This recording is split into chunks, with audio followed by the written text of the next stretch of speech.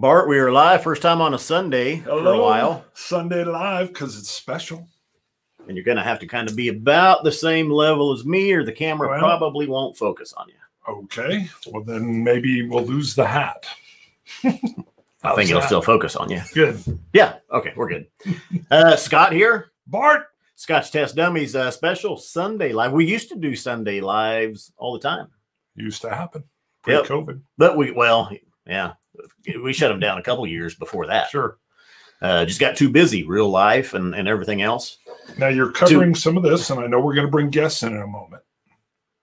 Yeah. All right. Did you want to, are you referencing any of even your tartan cloth here? Not yet. Okay. Well, leave it till eventually. So we do have Greg Swartz, director of Water of Life film. And Greg kind of reached out to us early on in the process of making the Water of Life film. A lot of work. And he's included us. I think this is now our third live stream with Greg. Yeah. And then Erica Skolnick is joining us as well. Perfectly done. From Bruichladdich. And we got, so now, Bart. Now. Classic Lottie. Right. We've got the Port Charlotte that we'll have. 10. With the old kind of oil can size. Isla Barley 2011. Woo, we got a little Octomore. You know, I had to get my hands on it. I had to get the hands on the Octomore. And the Octomore. Then we got a couple other, some old tins and stuff that come up during the film, The Water of Life. Some old Dusties that were found. We'll talk about those as well. And let's just run through a little roll call here real quick. Let's see who all's joining in. Folks in. Who we got? Commenting Ben Demon Hunter is here. Love Christmas on Crestline. Hey, Charlie.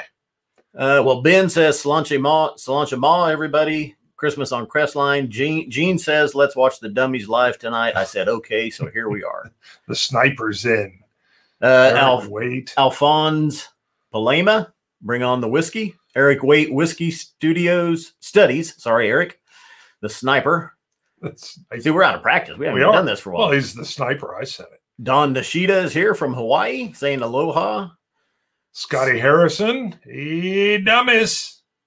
Alphonse says Salanche Ma from Pennsylvania. Donner Pass Whiskey. Hi, guys. We'll tune in if you're still on after Roy's lock on is over. Have fun. What? Roy's got something going too. Lock in. Did you say lock on? Is over. Hey, fellers. It's like a John K. Hey, fellers. Good to see you tonight. Mark JG. Cheers, everybody. Robert Bruce. Evening, all. Nice. All right. Let's bring it. We'll bring in, let's bring in Greg. We'll let him introduce himself, and then we'll bring in Erica. Greg, how are you? I'm very well, thanks. How are you? Good, good. Introduce yourself to everybody and let us all know where you're tuning in from.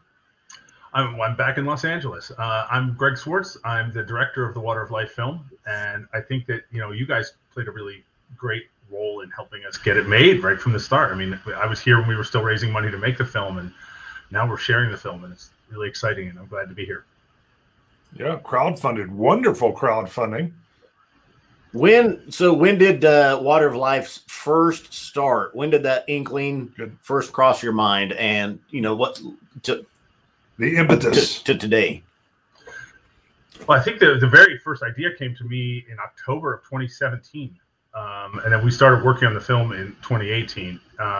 We shot most of the film in November of 2018 and January of 2019, and then edited it until the plan was to premiere the film on Isla during the festival of 2020, and it didn't happen. I mean, the festival didn't happen, so right. It's been a long journey, but now for the last 6 months now, we've been sharing the film online and doing online events, and it's been actually great for us.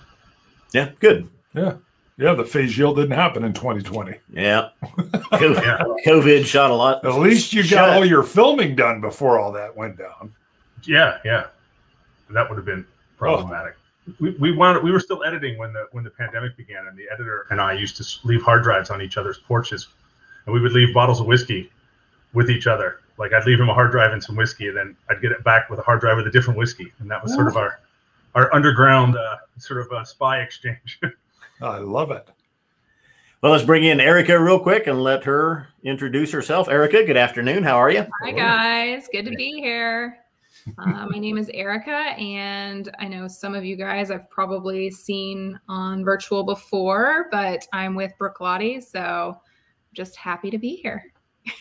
Good. Thanks for joining us. Yeah. Also, Greg, I need to get on your casserole thing. This whole changing of whiskeys instead of casseroles. My neighbors weren't giving out whiskey; they were just giving out cookies. So I'm not sure how I get on that train. My friends are degenerates. That's why. So. Perfect. We'd be good neighbors then, Greg. Don't worry. Yeah. I can't imagine a better thing though than opening the door and there's a bottle of whiskey just sitting there. Yeah. And then some film to watch. You're like, nah, I've had worse days. my postman loves bourbon, and I keep telling him when you're done, stop on by. You know, whatever's legit with the post office, come on by. So I don't know what that means. Whatever's legit with the post office. Well, he can't stop by with his truck. Oh, right. Yeah, I wanted to invite him in. I think he smelled some Bruichladdich on the breath, and I told him what I was drinking. I'm like, hey, here's a little. He's like, whoa, I'm in the vehicle. Oh, yeah, what was I thinking? I've gotten to know him so well, and I almost destroyed the thing. So Erica does work with Bruichladdich though, and Greg, a lot of your film, it's Scotch, it's Scotland related. You go back to the days of blending, the dry days through the 70s and then into the single malts, the whiskey lock. Life. But inadvertently, I think, or kind of tell me, 70% of the movie kind of focuses on Bruichladdich, Jim McEwen, Mark Rainier, and I don't know if that was the original intent. And I know you've been asked as well. Resurgence. Yeah, but you've been asked as well. Did Bruichladdich pay you to make this money?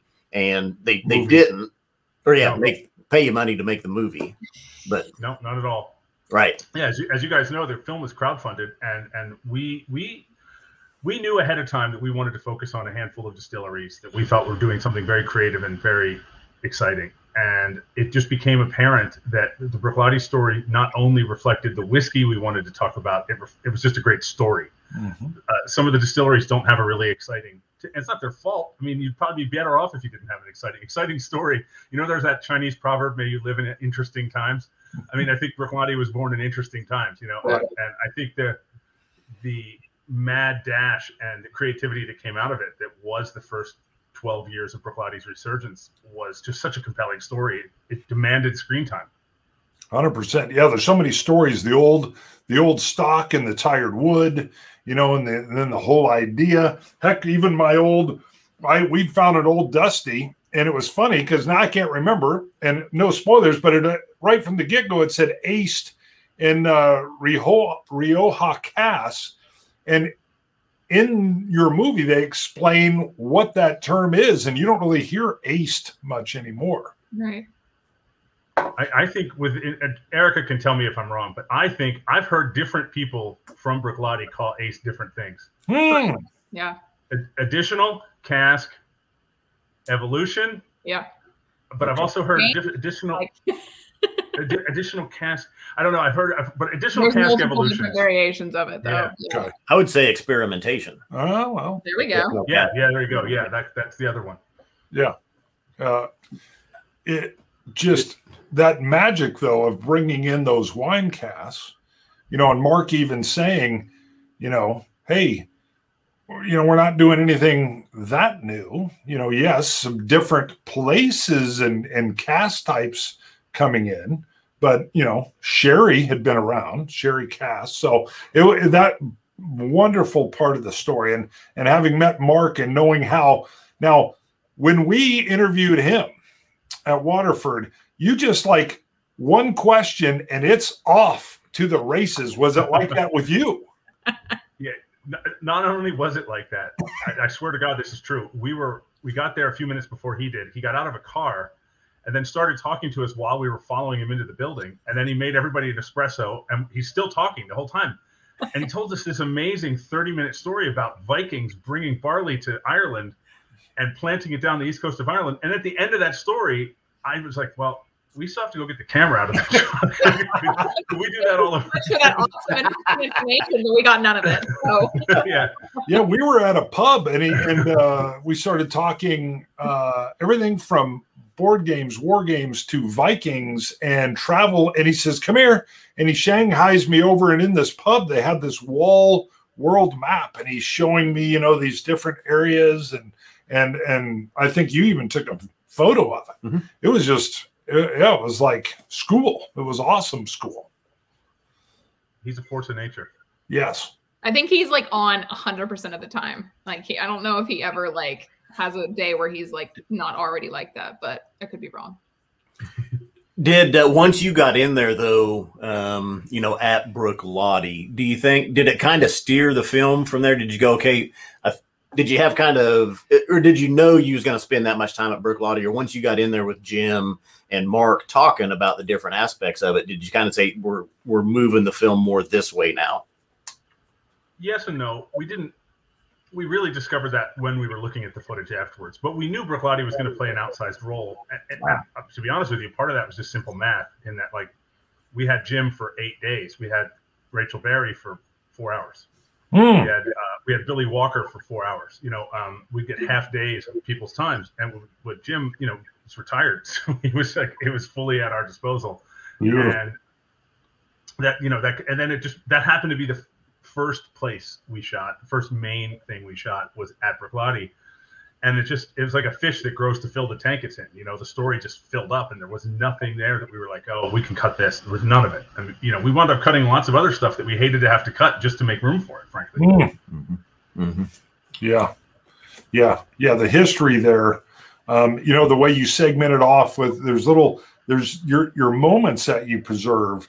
You know, I won't go into the story, but the penny in your pocket, when the viewers get to that, I was sharing, I just finished watching the movie and I'm sharing that story with my wife, saying it's unbelievable story that's in there. So, I mean, just the power that just comes right through the story. The big secret that I can't call it a big secret much longer because I tell it all the time, is that the movie's actually not about whiskey. The movie's about people. I mean, that's really what we kind of built everything around, was the people who make it and their lives and their passions, and the rest of it. You know, there's not a scene in the movie. I'm not spoiling anything. This is something that's not in there. There's not a scene in the movie that's going to teach you how to make whiskey. You know, it's not a primer on how whiskey's made. I mean, that's mentioned for sure, but there isn't you know, this many hours of fermentation time, and these are the good cut points. And, you know, we didn't want to do that. We wanted to tell the story about craftsmanship, and that means it's about people. Right. Well, and the effectiveness, literally, I'm watching it, and as soon as they started talking about, you know, all the different experiments that Jim was putting out and all that, immediately I saw a couple of the old cans and I thought, oh, I've got some of those, you know, tucked away still. I had my Infinity 2nd edition. I had my 3D3, and I pulled those out, you know, and I haven't even sampled them in so long. So it drove me right to some of my older Bruichladdich. Yeah. I was like, oh my. Yeah, I showed up over here and we got ready, and it's like, here's something to wet your whistle. I'm like, it's already been wetted with some Bruichladdich. Yeah. So, sorry. That was good. It was good. Erica, let's start though. We poured the classic lager a little bit. If you kind of want to introduce this one. Yeah, absolutely. Happy to. So classic Lottie for us, I always kind of like to say it's our bread and butter at our distillery. We kind of talk a lot, obviously, about it, but what's super unique is the fact that it is non-peated, and there's not a whole lot, as you guys can imagine, of non-peated or unpeated scotches on the island of Islay. Islay is really, really well known for all of their heavily peated, smoky. I know it's all the stuff that you guys like. Scotches. So. And we'll get there. We'll get to those later. But classic Lottie is kind of like this beautiful unpeated version. But what's really kind of remarkable about it is each individual like kind of bottling that comes out, production that comes out or whatever, is really this crazy thing that Jim and now Adam have been doing, you know, in each different bottle. And you can actually look it up on our website. If you guys were to pull your number on the back of your bottle and I were to pull mine, they would have very different ingredients in terms of the casks that were utilized, the warehouses it came from, the ages on them, the type of casks, all of that different stuff, just to kind of find that we don't want to have consistency to the point of, you know, you have it today, it's the same as 1881 sort of kind of thing. But we want there to be consistency overall, where it's not this huge differentiation, but there's, you know, ever so slight, because we're not adding any additives or caramel coloring to make sure the color looks exactly the same or anything like that. So we really try and hone in on the fact that, you know, barley matters and casks matter, and, you know, the ingredients that we're utilizing matter. It's non-chill filtered, which gives it that lovely velvety, creamy, smooth texture. And you're sitting at 100 proof right off the bat. So we're doing good so far. Now, Jason Maschendrum is tuning in, and you did a live stream with Jason as well. Jason. And he did an excellent job. He even had the website pulled up. There's a lot code or a bottle code basically on each bottle. Yep. And you can go to the Bruichladdich website and enter that bottle code, and it'll bring up all of the information about what's in that bottle. So it's very detailed. It's very neat. It's very nice. Yeah, it's a 5-digit code on the back. If you guys at home have a classic latte, you know, sitting around, or you ever get curious and you're in a, you know, liquor store, or you're in maybe, you know, a bar, and you ask them just to see the bottle, you can see the back 5 numbers. It's like 2 numbers, a dash, and there's 3 numbers after that. And to the, you know, normal person, even myself, I would be like, I don't know what any of this means. It's probably for production or, you know, some other code that they use. But it's actually super unique that you get to go in and actually look at, you know, how it's made and what's in it and all that kind of stuff. Beautiful. Yeah. But it is a great, it's a great Scotch in general. I really love, you know, starting out with this, not just because it is the bread and butter, but it just, you know, you can't go wrong with a good classic latte. It's got this beautiful, like, honey straw-like kind of, you know, color to it, but it still is so, it has so much depth in terms of taste profile and all that kind of stuff. So much citrus and vanillas and just nice, a lot of mouthfeel, sweetness to it. You know, and people on the chat, don't shoot me, but I love a classic latte and soda with like just a squeeze of lime on the porch, because I'm in Atlanta, so it's hot all the time except for, you know, maybe half the year. So, you know, our fans know that you drink it your way. Yeah, exactly. I mean, I love it neat. Don't get me wrong. I love, you know, whiskey in its purest form. I wouldn't be doing what I'm doing if I didn't love it. But it's a super, like you guys said, super vibrant, a lot of citrus notes, a lot of like really light notes that make for a great summer porch sipping kind of thing. Now, you mentioned 50% as well. Doesn't Bruichladdich introduce all of their bottles? Aren't they at 50% at least? Majority, yeah. Well, all of them are at least 50, if not more, if they're cast strength or, you know, other than that. So yeah, our lowest we go is 50. Beautiful. Yeah. Love it. You can use your fancy pipette if it's too much for you. That's right. See, Greg, you already got the water. You're good to go. That's right. I actually looked up my latte code on this bottle right now. Oh yeah. Yeah. What do you have on yours? Because I didn't pull mine up yet. I've batched 20/232, 82 casks, 4 vintages, 3 barley types, 11 cask types. Wow. Which is mind blowing. And you know, I love that they change all the time too. I mean, I know when we were interviewing Alan Logan, he said to us, nobody ever takes a sip of a whiskey and says, "Man, does that taste efficient?" And, you know, wouldn't you rather it just taste better than you know, as good as it can taste, you know? Yeah. But yeah, so I'm not going to read this whole thing because it is as Erica knows, the varietal of casks, I will say, are probably some, you know, not the most interesting, part of the most, you know, interesting of the equation, because there's just so much different variety. It's not like, oh, there's some virgin oak and some bourbon and, you know, this, that, and the other. It's like you got wine casks, port casks, all kinds of stuff in there. So yeah, that surprised it with me. It's not, and that, you know, I would say this is Bruichladdich basic entry, or their what's their flag standard? Flag, yeah, it's the flag model. Yeah, for sure. But it's the makeup of it is really complex at the same time. It's not really a basic, what would be a basic entry bottle for most distilleries. Right. So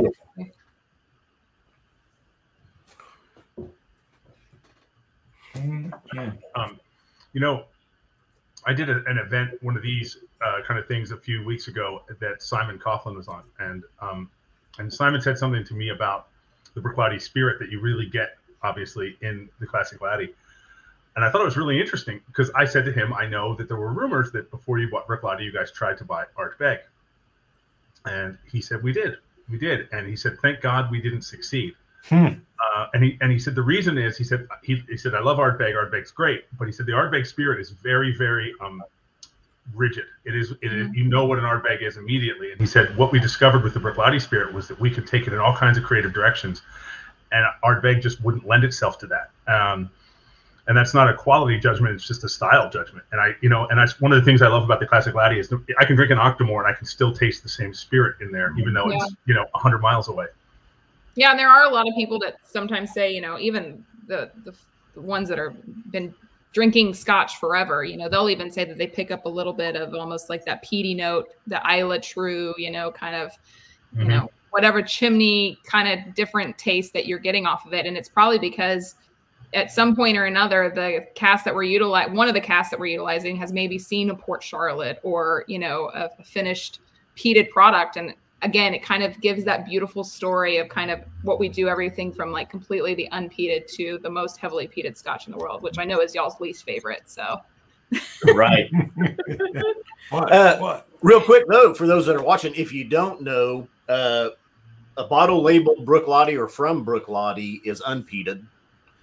And Jim McEwen in the film goes into this really in detail, I would say. But he was under, people kept asking him, if it's Isla, it needs to be peated. And, him and Mark's idea was they were doing this wine cast stuff. They were using this unpeated spirit. So finally, Jim broke down. He said, okay, we'll do a peat. And he comes in. So anything then with the Port Charlotte label is their peated whiskeys. And then Jim said, I'm really going to sock it to them. I'm going to do what nobody else does and make something that's really heavily peated, and that's the Octomore line. So really 3 different whiskeys from Bruichladdich. Well, and again, no spoilers at all, but he spends some time explaining, and he even uses the phrase smoked salmon and how it's done. Yeah. And then there's the time in the movie where he gets into some depth, and I was like, yeah, I was thinking, man, if I pull this one out at my house now, I'll never even get over to the show. I'll never get over to this show. Yeah. There was a point where I was like, now I want to go pull that off my shelf. And coming to you live from my house. Yeah. He'd be like, well, Mark couldn't make it. Again. Yeah. I think everything in a lot of distilleries, I'm not, it's not just us, but I think we unanimously, I can say, for many of the distilleries out there are really trying to methodically think of sustainability or maybe like how they make their products going forward. I think a lot of people care about how it's made, kind of the thought process of why they do it. We're not, yes, at the end of the day, are we looking to sell bottles? Absolutely. That, we wouldn't be in the business if we weren't. But I think you can tell even from the film that this is more of like poetry to them. This is just fun. They're not even, I think Jim even mentions this doesn't even work for him. How could you not love, diving into some old, like dusty bottles and rediscovering that kind of stuff. I think there's a reason why, our distillery at Bruichladdich, we do what we do, but every single product we come out with, I guarantee you, we've thought well and through for a long time before releasing it. Mm-hmm. You won't ever see a vodka come from our distillery. We say that much. Yeah, that may be mentioned. Maybe. No, I just go ahead. Sorry. No, you go, Greg. I was going to say I just last week finished watching the that Michael Jordan documentary on Netflix, and I noticed I made this mental connection between Jim and Michael Jordan. When you mentioned it a minute ago when he said he got tired of people giving him crap about Bruichladdich not being peated, and he thought, all right, I'll show them. And that seems to be the Michael Jordan technique: find some tiny trigger and be like, all right, well, I'm just going to absolutely smash you now. And it's not like I'm not going to just beat you. I'm not just going to make a peated whiskey. I'm going to make a whiskey that's going to I'm going to run up 50 points on you in the process. Mm-hmm. And I don't know. I was watching it one night and I thought, oh, okay, I get that. I don't think it's a bad thing to compare Jim to Michael Jordan. No, I'm sure Jim would enjoy the legends. We're all legends. Yeah. Yeah. All right, let's move. We do have a couple clips, and so Jim McEwen was the master distiller there since the 80s when they purchased it up until about 2 or 3 years ago. When did Adam? So Adam took over about 6 years ago, 5, 6 years ago, I want to say. Okay, we've got a couple. Sorry, Erica, go ahead. No, you're good. And then Jim essentially took the reins over, really started distilling, and then we opened our distillery back up in 2001. So I think he started, kind of rifling around a little bit in there, and 1999 was kind of when he was really starting to get things going. Okay. A couple clips though we have from Greg with Adam talking from the distillery, so we'll bring one of those in now, and then we'll talk about it.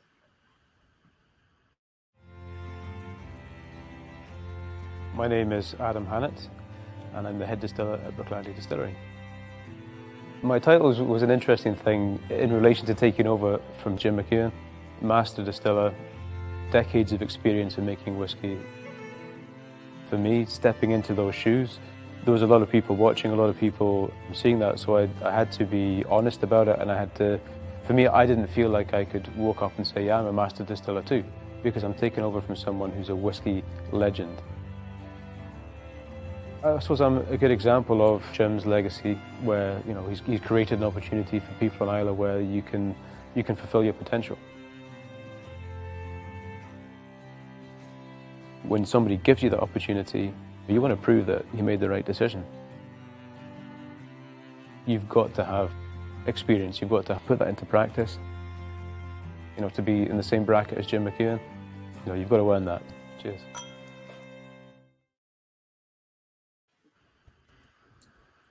I'm going to say those warehouses have to be worth the price of admission. They are. Don't worry.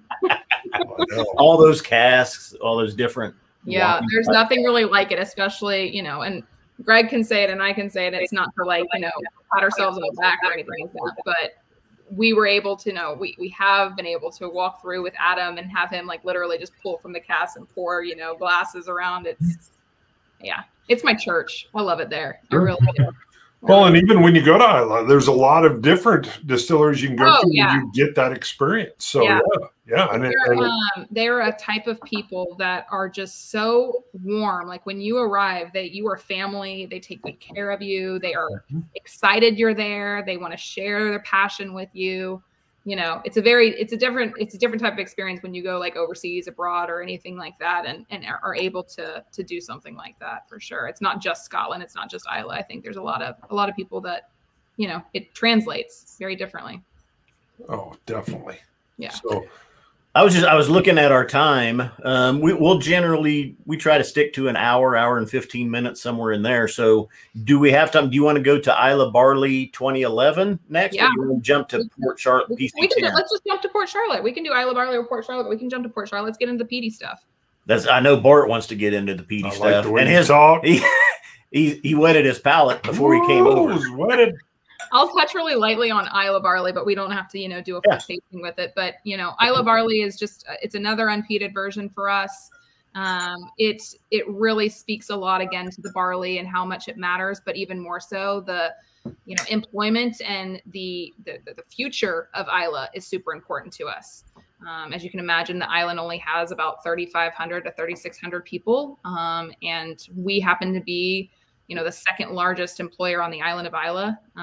So we're very lucky in the sense that, not only is it the people working in the distillery and the still room and the marketing department and all that, but we really believe that the farming and the barley and all of that kind of stuff matters. Agriculture in general, how we're doing it, where we're doing it at.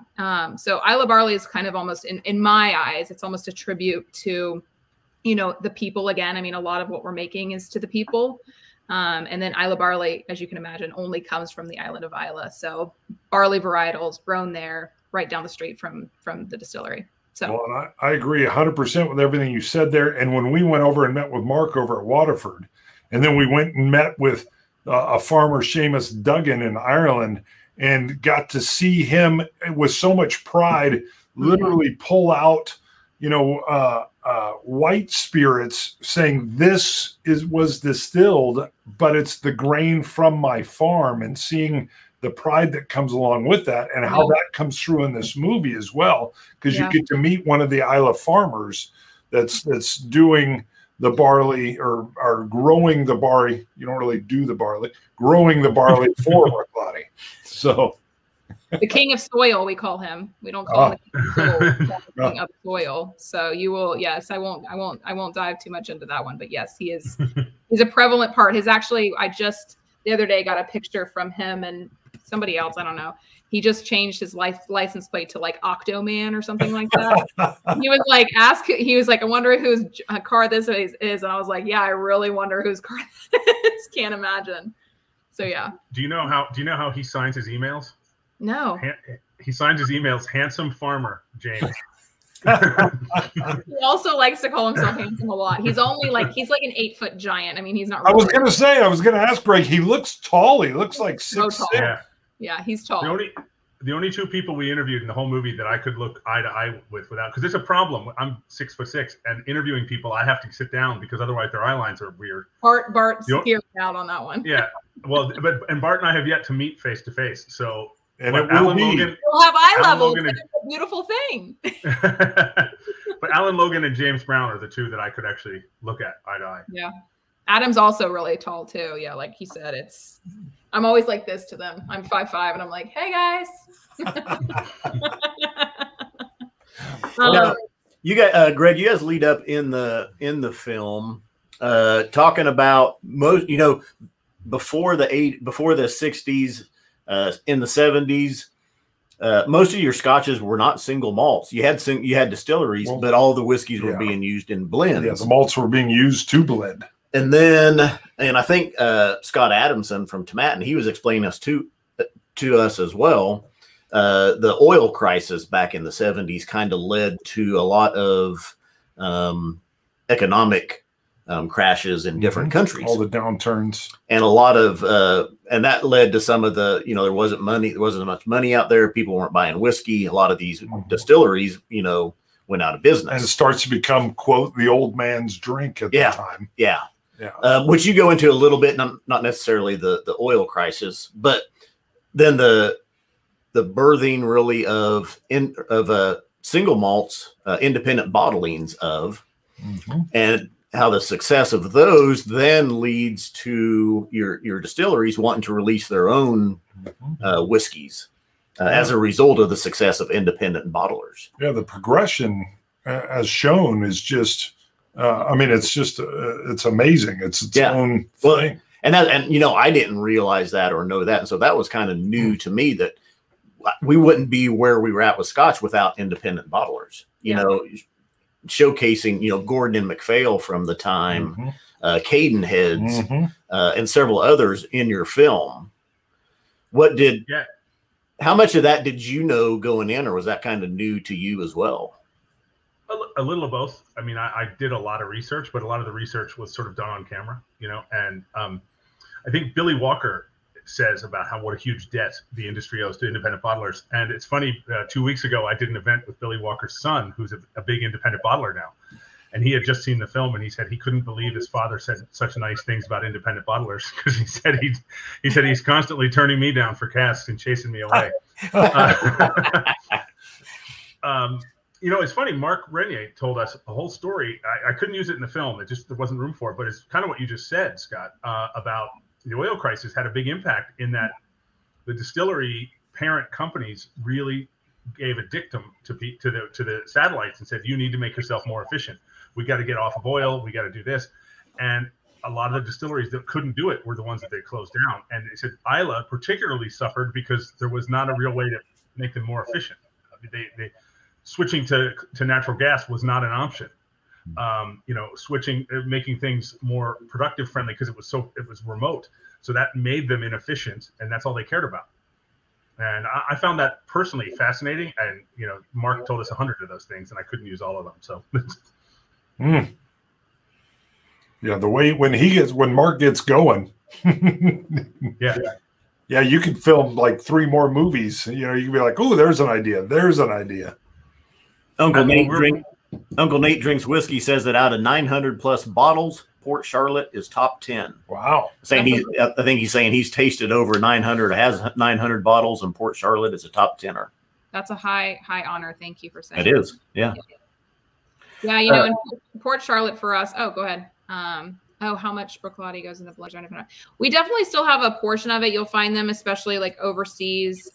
You know, our name kind of resides on them in some way, shape, or form, whether it's the Port Charlotte or Bruichladdich or something like that. I've picked up one or two in the wild, so they do exist, but it's not a substantial amount. I think, you know, obviously is kind of, you know, it makes a mention in the movie too, but for a while there was, you know, a lot of cask exchanging and all that kind of stuff happening. And, you know, we were trying to just stay alive. I think for the most part, there wasn't a whole lot of emphasis on the production itself. But, you know, we got very smart and stopped making a new release every week. Yeah, the part of the movie where they talk about the collectors were going nuts when it came to Bruichladdich, because they were like, I can't get it all. I can't get it all. Yeah. No. And they asked Jim, they said, you know, why are you doing this? You're releasing too many bottles. It's fun. He said, because we can. Yeah, we're doing it. Having fun. Yeah. Why not? We're enjoying ourselves. Yeah. So jumping into Port Charlotte, I know I kind of harped a little bit on Isla Barley, but we'll jump into the peaty stuff now. So Port Charlotte kind of sits at our heavily peated category. We do Octomore at super heavily peated.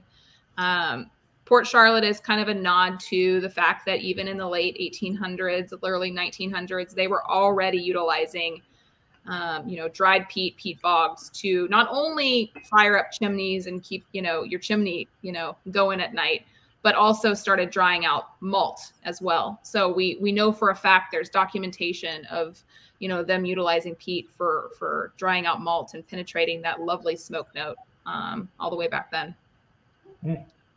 So essentially, Port Charlotte is, again, like I said, it's a nod to that, but also there used to be a distillery just about a mile or so away called Lockendall Distillery. Many of you guys have heard the story.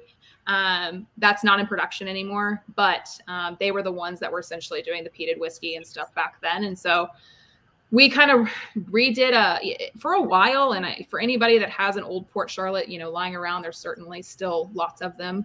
The old gray tin that we used to do, or the marshmallow white tin that we did, it kind of always just, to us at least, felt like it was getting lost in translation, or just kind of like wasn't really as popular as it should have been. You know, everybody knew about the teal bottle, everybody knew about Octomore, but in terms, you know, Port Charlotte somehow just kind of like fell off the map a little bit, and then it wasn't quite as popular. And we really wanted to ensure that people could drink this beautifully heavy peated product that, you know, at the time we weren't showcasing the age on it, but just really making sure that people really saw how really beautifully made it was. So we did a kind of a revamp the last 2 or 3 years. We've changed it to kind of do 3 different variations. So the one that we're drinking tonight, again, is the Port Charlotte 10. So obviously a minimum of 10 years on that bad boy, but we're utilizing a few different casks on it. So again, we kind of introduced this new way of, you know, not every peated product's going to taste the same. Like the Lefroy doesn't taste the same as Ardbeg, which doesn't taste the same as Port Charlotte. And that's what makes it so great. And so we really wanted to showcase that, you know, not only the peat can vary, but also just like the utilization of flavor and all that from casks. And so we do bourbon cask, I think American. So it's an ex-American, a virgin cask, and then also an ex-wine cask as well. So super kind of dynamic. You get a lot of, you know, not only just smoky, beautiful notes, but also some red fruit in there, some nice vanilla notes. It's a really, really awesome sipping whiskey for sure. Yeah, I can remember the first time first time I saw PC10 here in Wichita, picked it up and tested it. And as soon as I sipped it and knew, I was like, man, there's some wine cask going on. This isn't just a peated whiskey. There was more going on with it. And I think that's pretty obvious with it. Yeah. Yeah. It's, I think it's a surprising type of whiskey. You know, a lot of people will, you know, assume it's probably going to taste like this or that or the other. And yeah, I think it's delicious. Brazil. Hello. Wow. Hello, Mark. Yeah. I just saw that, that, you know, they love that it's popular, but they want it all for themselves. That was one of the other comments. And the new packaging is unique. Don't blame you. Yeah. And all the cool things. cool things with the actual name in the glass on the bottle, which is neat. Yeah, I do think it's a sleeper though, and it's underrated. I think when people talk peated whiskeys, you consistently hear Laphroaig 10, you hear Ardbeg 10, Lagavulin. Absolutely. Yeah, and this one is in that bunch, and it's right there near the top for sure. Yeah, it's a 40 ppm on it, so you're looking right around where a lot of the other peated whiskeys are. So phenols wise, we're right in the right in the middle of a lot of those really. But yeah, kind of like you said, certainly, and we even get it. You see a lot more of the Laphroaigs are bad. They've been around and they're probably more prevalent and available, and that's another reason why we just don't make and market quite as much as those distilleries do. But overall, I think it's also really fun, and I know that you guys have definitely done this, is putting all of these different variations of peated whiskeys up against each other and just seeing how crazy different they are in style, but appreciating each and every one of them. Sure. Yeah. I get a lot of like smoky clay. Yes. Muddy. Actually, it's not, it's like you guys do this for a side job or something, but we always like to say that it's got some muddy like quality to it. Yeah. Not like overly powering or anything like that, but almost like a kind of muddy, smoky kind of flavor. Graham Fraser asks, can Erica explain the codes on different versions of PC? So one that we have the PC 12, and I'm not even going to attempt to pronounce it. If you remember how to Oilianoch for ale. Yeah.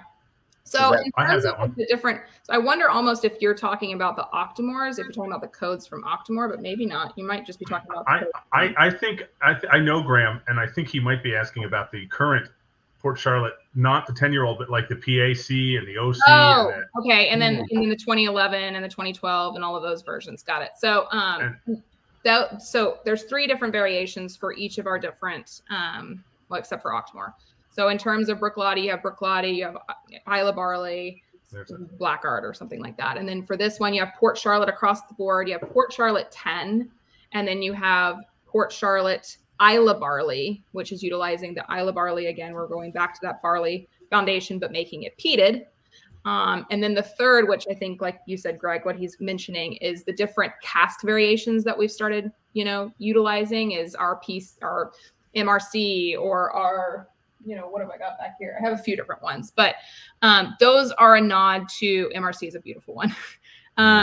Those are a nod to the different utilizations of casks that we're utilizing. And by essentially the law or whatever else, we might have gotten those casks prior to X, Y, and Z. So for, purposes of we can't just fill it out, we usually just code it a different way. And it's kind of a way to say this is the type of cask that we used. This is the variation of it. And we're going to leave it at that because we can't, by legalities, put the whole entire name on there. Yeah. But I will say, I hope Erica doesn't mind. I don't work there. I can say whatever I like, but I will say you can find them. Please. You can find them on the internet. That's what I will say. You can easily find them on the internet. You can. But yeah, like this is the newest one, if I'm not mistaken, right? Yeah. The PAC, yeah. Huh. So that's a wine cask, I think, French wine. PAC. Yes. Yeah. And the good thing is, I couldn't tell you what that one's called because I don't know how to pronounce it, so I'm already out of the running. Oh, well, and a lot of them, I will say, I'm kind of glad that they abbreviated them because some of them, I'm like, I wouldn't even be able to say this. Yeah. Erica, I'm just going to say that we don't have any of those. I got you guys. I have samples of those. I got you. Here we go. I like it. Look at that. Well done. Well done. Well, I'll tell you a funny quick aside. This one I held up a minute ago, the MNC. This was a distillery exclusive. Yeah. And this is the whiskey I dream about whenever I have a dram of it. And Bruichladdich has never released this as a main product. It was just this one thing. So every time I do an event, I bring it up because I'm trying to launch a low pressure campaign to get Adam to make MNC an official release. Nice. I've bought as many bottles of this as I can find. Where's mine? So that's. I'm just kidding. Yeah, I love it. I didn't get a bullet. I have one left.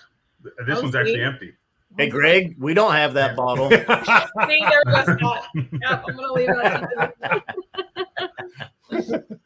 Yeah, any of the specialty bottlings, you can find some of them on our website, I will say, and it's not just to like do a sales pitch or anything, but some of them are available still. If you wanted to snag one up and you're not able to by, your local area. Well, let's show. I got one more clip from Adam, and then let's move into Octomore. Yes. Sound good? Love it. Sounds good. We took risks, we started using casks that nobody was maturing whiskey in because we knew the quality of the oak. And if you have quality, you're always going to do something good and you're going to take your whiskey to where you've never been before. That's where we want to go. We want to try and experiment and improve our knowledge. We're only making single malt for ourselves now, so we are not under pressure to make huge volumes. Giving yourself time, to make the best whiskey rather than rushing to fill a quota to be efficient. That's not what our aim is. If we just did the same things as anyone else and bought barrels, American bourbon barrels, and filled the spirit in there because that's good and didn't learn anything else, we'd still make great whiskey. But there's always that question, that curiosity. How can we improve? How can we change? What flavors can we add? Where can we go? And that's the roller coaster ride we've been on over the last few years.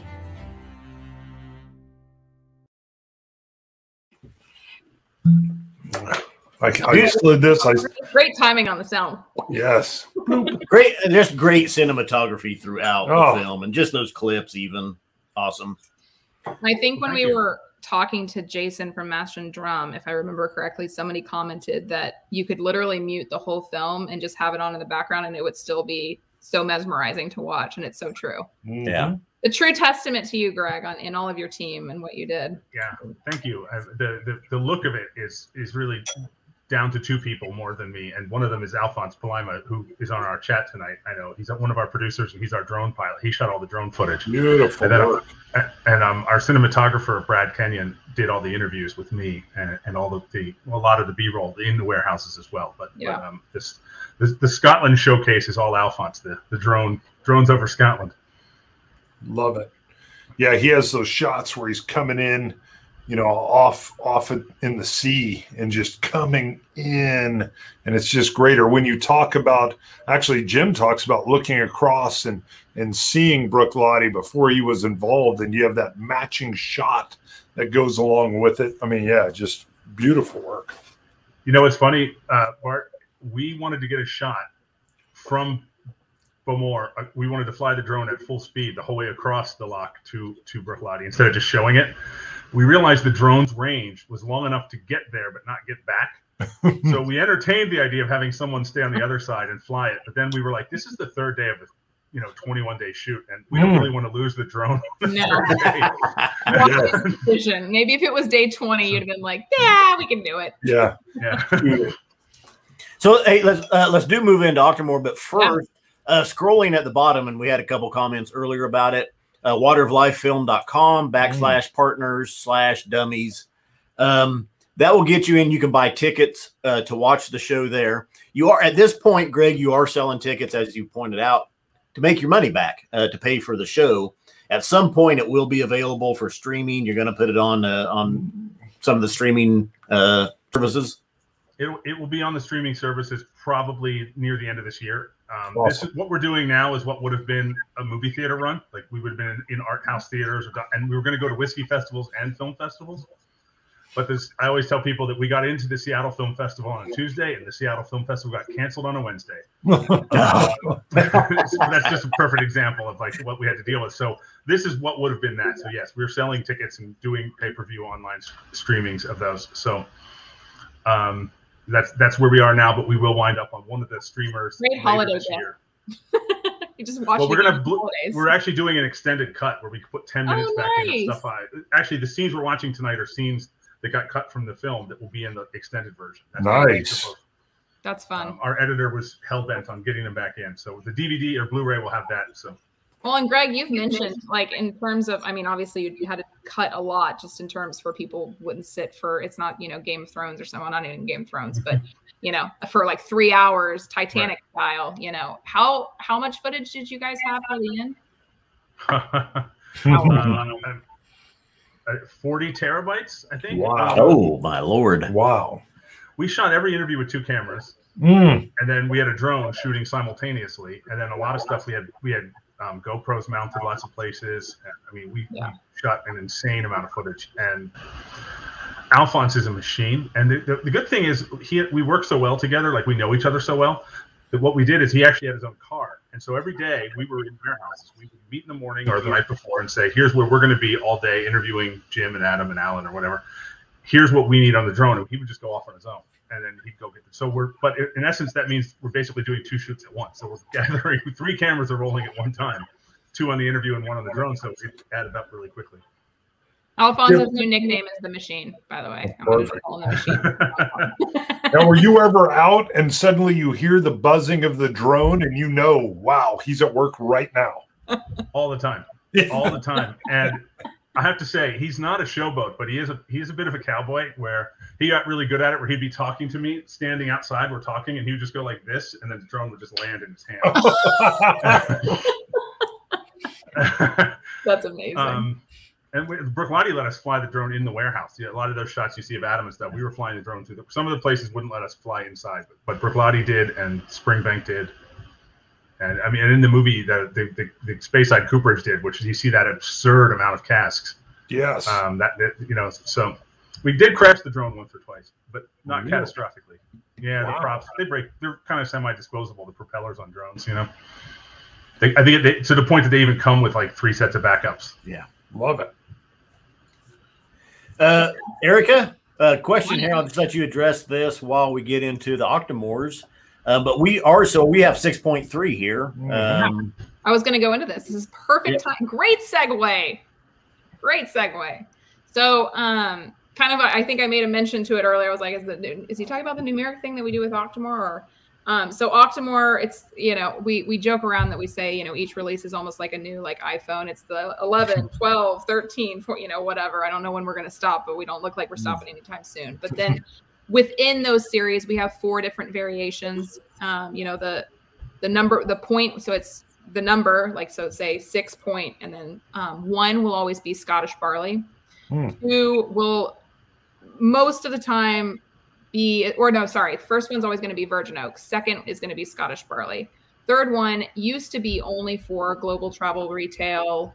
No, I'm messing this all up. No, 1. See, they get even confused. 1 is the Scottish barley. 2 is the global travel retail one, which normally would only be over global travel. 3 is the Isla barley version, and 4 is the virgin oak. There we go. I got it. Only confused everybody even more when I said all of that. So essentially what's really, unique and kind of interesting about this next series that's coming out is typically, like I said, with, one of them only being available global travel retail. We, release those in all of the big airports, all that kind of stuff. But as many of us know, not a lot of us were traveling within the last year or so. So this next release, we're actually going to have that series here domestically, which is super unique and fun. So we'll have all 4 releases here. That is good. That's great. Now, what's Octomore? So I know recently was Octomore 10s, 10.1, 10.3. You should have had an X. You should have made that an X. Trust me, we got all kinds of feedback on it. The most recent one we had was the 12. We are already at 13 now. They go very quickly. So 13 will release here in October, November of this year. So, yeah. And real quick, for those watching, Ardbeg, Laphroaig, even the PC10, the Port Charlotte 10, they're going to come in 40 to 50 parts per million. Jim McEwen, and in the film Water of Life, he's going to get into the Octomore a little bit more and how he does this, but he's pushing these up to 200. I think the first edition was 167 parts per million, and this one is 238, I want to say. 258 parts per million. He gives some great time in the movie where I was like, ooh, what's he getting ready to say? Great job explaining how they do that. I was like, ooh, what is this? The Port Charlottes are kind of more your standard Pete's, and then your Octomores are going to be your punch in the mouth. Yeah. And we also do, it's part of, there's been some, I wouldn't even say backlash, but feedback. We are the most heavily peated product in the entire world. In terms of ppm, phenols, all of that, Jim and Adam have been successful in creating that. Now the debate is smoky and all that. So we don't say we're the smokiest because a lot of people say that there are other more smoky products out there, which is 100% true. We really like to just rely more on the fact that we are truly the most heavily peated product. But I think what's beautiful, and I can't remember who mentioned it a little bit earlier, is, you know, we do essentially like smoked salmon. I think it was you, Bart. Slow and low approach. So very slow whenever we're doing, there's a long time essentially that we smoke these malts for on a very low temperature. Now, some of the other distilleries like to penetrate the barley like right away. So it's a very high temperature in a very short amount of time. So it, you know, sucks it up like right away. Every distillery is kind of different in their process of what they do, but that's kind of what we do. Is you get more of that mesquite, campfire, barbecue-y kind of taste off of it. Yep, 100%. And well done, Greg, because Jim starts dialing right in on that. And I was like, ooh, here we go. Here we go. Yeah. But it's not just peat, though, either. I mean, just like the PC10, there's other stuff going on with it. It's not just, you know, a peat smack. I mean, there's wine cask influence in here as well. There's just nice citrus sweetnesses that come through. Roasted peanut. Yeah. I mean, we vary the age on them year to year too. So you might have one that's, you know, 258 or 268 ppm, and it might be a 3 or 4 year old, or you might have a 268 that's 6 or 7 years old, and those two are going to taste dynamically different depending on, you know, the age, the casks, the barley, and all that kind of stuff. Which I think Octomore is another really fun. I've done a few tastings like side by side. It's really fun to kind of see the differentiations of all of them for sure. Oh yeah, it's definitely part of the magic, because the first one I had left me a little bit low or flat, not flat, but I wasn't as, I think the hype was there. And then someone said, no, try this one. And then I was like off the rails. I was like, what the hell? Well, we had 6.1 was the first one we had. And we were like, okay, you know, it's good. It's peated. They're more expensive. You know, they're coming in $180 to $200 range. I want to say somewhere in there. And I think is it worth that or not? And then we had a sample of 6.3. Oh my, a fan sent us a sample. And I was like, where's this at? Yeah, it was at least to us. And 6.1 was still good. Yeah. 6.3. There are definitely some favorites. Everybody has like their favorites. I was able to find one of mine out. You know, at one time I had it, you know, for when I was working. It was a 7 series. And 7.4 is one of my favorite ones we've ever made too. There was one in the 8 series. There's always a few that, you know, they're like, oh, that one was my favorite. But I found another 7.4 and I have not reopened it yet because I'm like, I just can't open it yet. There's not any more of them. Yes. So we haven't seen any of the 4s, which you said was virgin oak. Sounds like I need to send another sample. Those would be interesting to try, because the heavy peat with a virgin oak would have to do some good stuff. Like dirty whispering. It's nice, right? You're drinking the 6.3, guys, right now? Yes. That's my favorite of the ones I've had. There's some early ones I haven't had, but 6.3 and 7.3 are my 2 favorites. Oh, so you're a 3 series kind of guy. So you can see my bottle is getting low. I can guarantee you Bart's bottle is probably still up here. Oh yeah. Well, when I come over here, I'm like, where's it at? Where is it? Does that mean I need to send samples to Bart? And I'm just kidding. I'm sending to Scott, not Bart. I'm like, your bottle looks lonely. Bring it down onto the table. Real quick. Oh, hey, a little cowbell for Casks and Ashes. Yes. Super chat coming in. Loving the storytelling and the obvious passion from y'all. I'm really looking forward to seeing the film, Greg. Thank you. More cowbell. Thanks, Casks and Ashes. I did see a comment that where are the non-Isla barley peated? I think I'm assuming you're meaning like where do we peat our barley? Is that, am I reading that right? Where are or did we cover it maybe? Nocturnal Prods, it says, where are the non-Isla barley peated? Oh, unless he's talking about. I see Alphonse asked him a follow-up question. Oh, there we go. Where are they from, or do you mean which brands? Either way. I'm sure Erica can answer that better than I can, but. Yeah, I mean, if you're looking for peated stuff outside of Isla for barley wise, I mean, Highlands and everywhere kind of in sort of the mainland Scotland will have it. And you're talking directly, where do we do our barley and non-peated stuff? We do it, well, actually, even in the peated stuff is Inverness. So that's where we do that's where our barley malting facility is. So yeah, one thing we didn't talk, or maybe we briefly touched on, but the Octomores are cask strength as well. And this 6.3 was at 64% ABV, which is just a head knocker.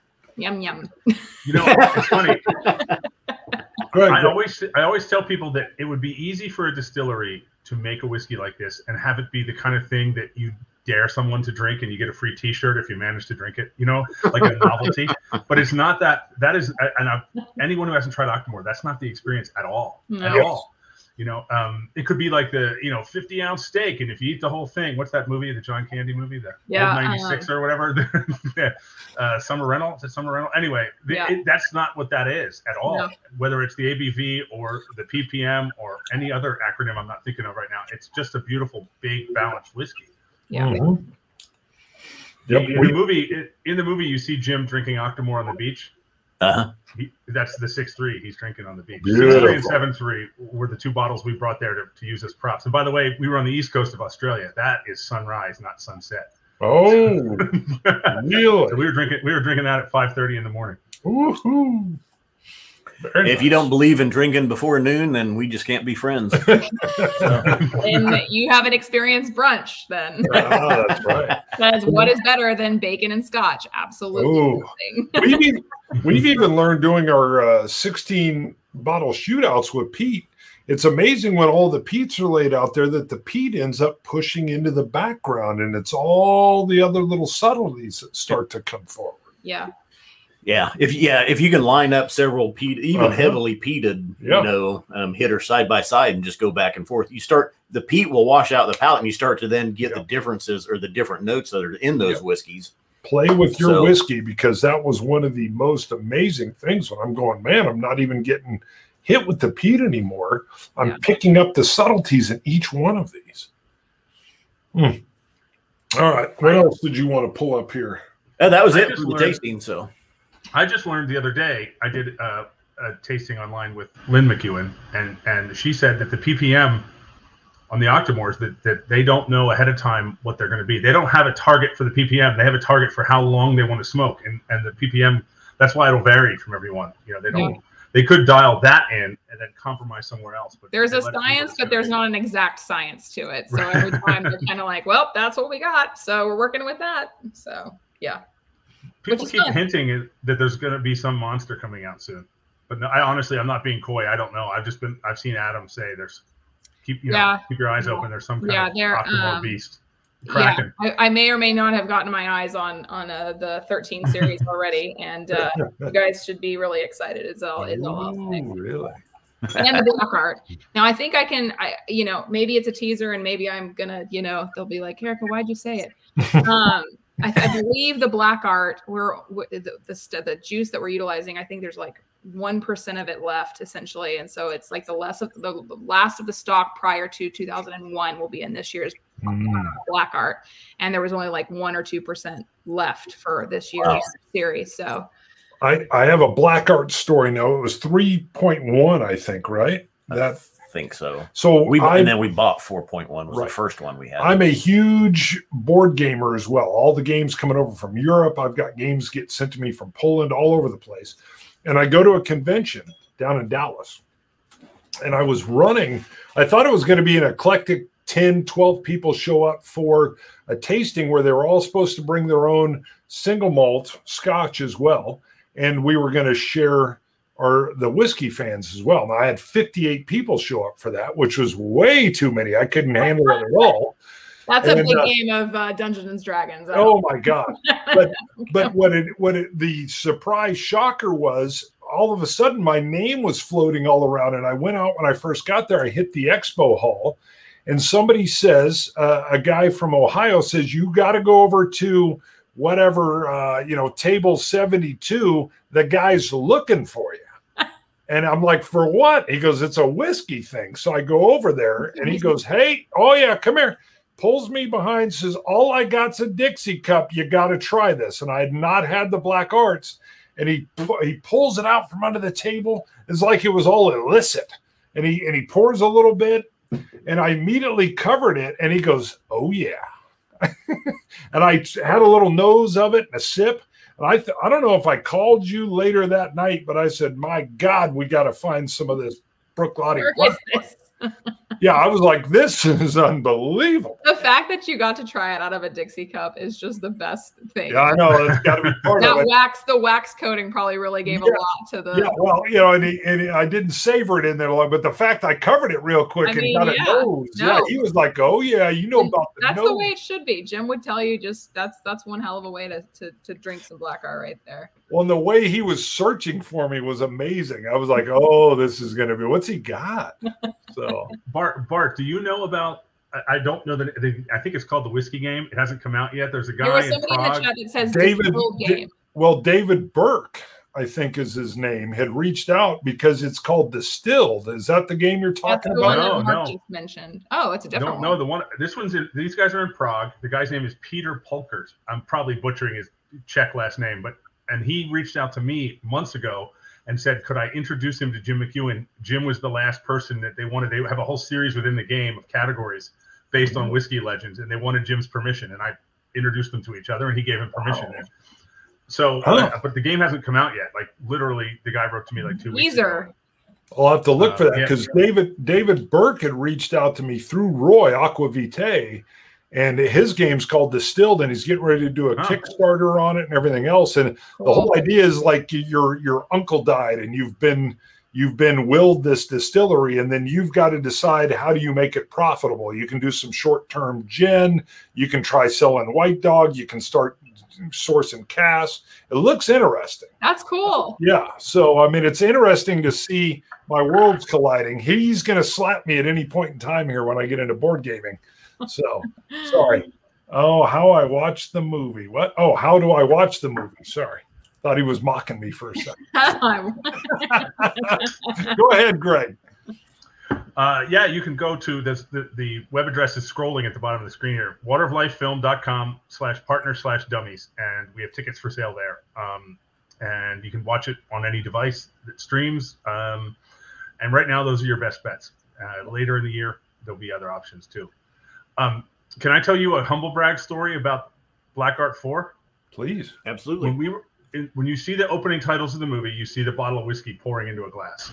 And we knew we wanted that to be a Black Art for 2 reasons. It looked cool. It was a white background. It was going to look really cool. And there was no brand on it. We wanted it to be, but we knew we wanted it to be a Black Art. So when we were shooting at Bruichladdich, we asked Alan Logan, can you give us an empty bottle of Black Art? We can give it back. It doesn't have to have anything in it. We'll just put whatever in it and dump it because we're going to do this 100 times. Right.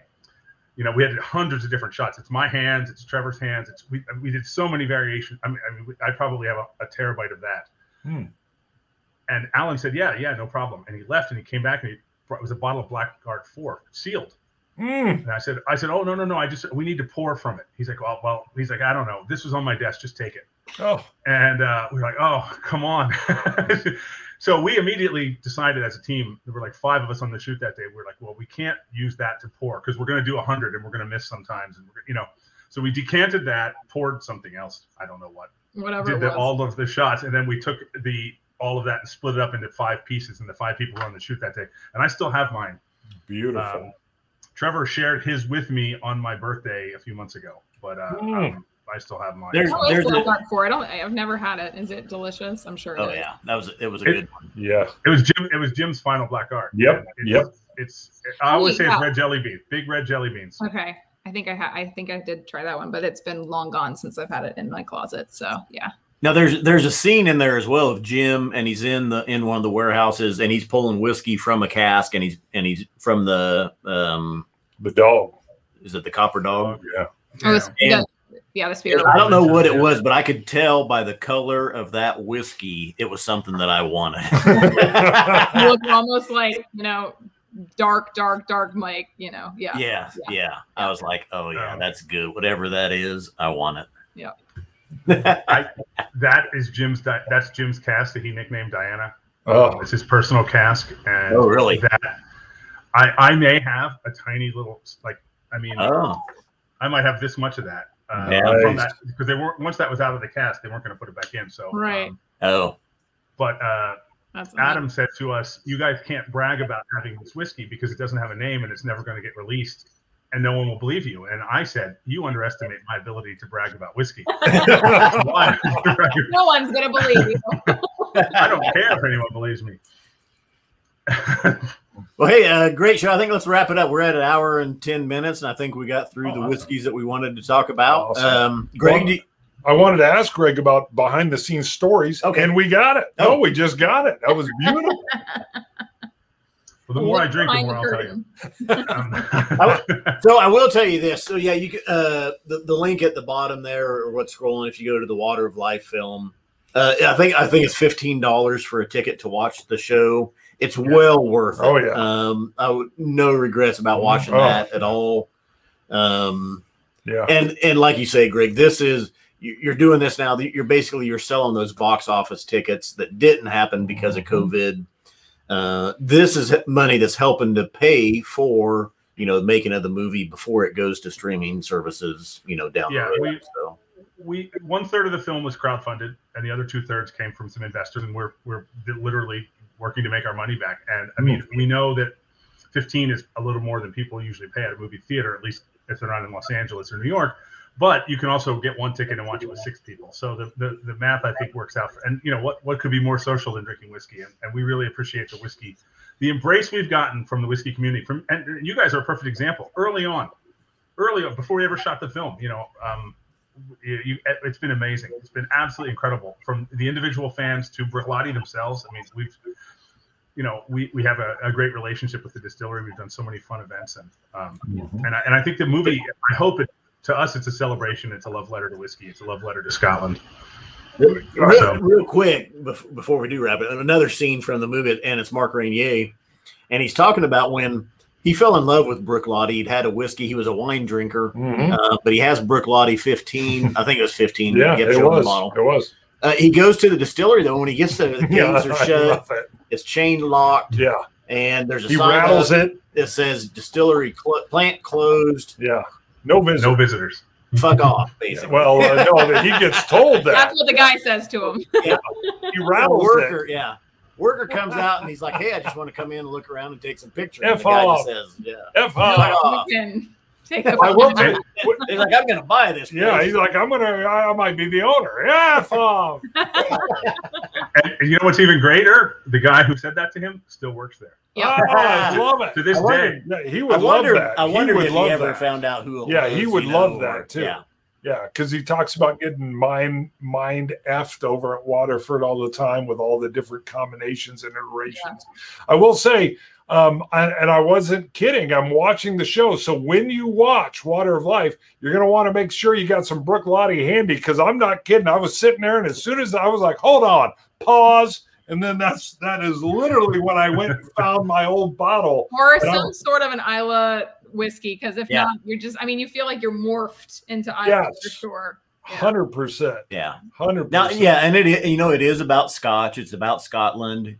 Kind of a focus on Isla. And then kind of a focus on Bruichladdich. I wanted to go back. But there's other whiskeys that are talked about. You have other people in there as well, Glenallachie, Balvenie. Oh, Glenallachie, what Billy Walker's doing with the we just shot the 10 batch 5. Oh my God. Yep. Sorry. Yeah. No, it's great. No, it's if you like it, the thing is if you like whiskey in general, bourbon, Scotch, Japanese, whatever, you will enjoy this movie. 1000%. Yes. I will. If you don't like it, I will send you $15. How's that? Wow. I will not.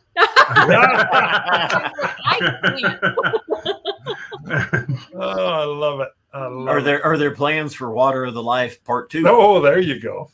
Well, I saw someone wrote in the chat, Water of Life 2 should be about Billy Walker. And I'll be completely honest with you.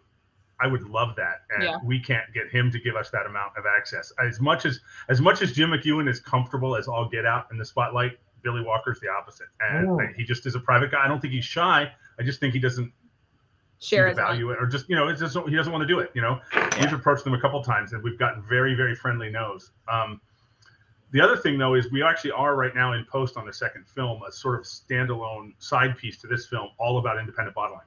Nice. We're trying to explain independent bottlers to people who don't know what that is. And anyone who doesn't drink whiskey doesn't know what that is, because it's the weirdest thing in the world. There's no food version of that. There's no beer version of that. Right. And so we had enough footage that we felt like we had about 75 to 80% of the story already about independent bottlers. So then one of our cameramen, Guy Satchwell, is in Scotland, and during the pandemic, when possible, he's been doing interviews and conducting interviews for me, with me sending him questions ahead of time, or me even appearing on an iPad next to him, like some kind of weird Max Headroom interview where. But it's worked, and it'll be a little while, but we're working on that. So that's a 1980s reference to those youngins out there. Yeah, that's true. Right. Everybody here gets it. I got it. Oh, I love the independent bottling stuff. I remember Roy were with him, and it was always, I can't even say it like he said it was independent. It's like it's all chopped. Independent bottler. I was like, what are you saying? He's like, independent bottler. I'm like, I thought it was one word. I kept trying to figure it out. He's had a few Dixie cups, clear. You're right. Yes, I saw Nate was referencing only Bart with the Dixie cup and the 3.1 Black Arts. Yes, it was interesting at a board game convention. The depth just keeps going with you, man. It's just you're an onion, so many layers. Yeah. Oh yeah, look at here's the mocking. Yeah, Dixie cup. That's what we call them at home. All right, well, let's wrap it up. Thank you guys for joining us. Thanks, Greg, and thanks, Erica, as well. Thank you. Thank you.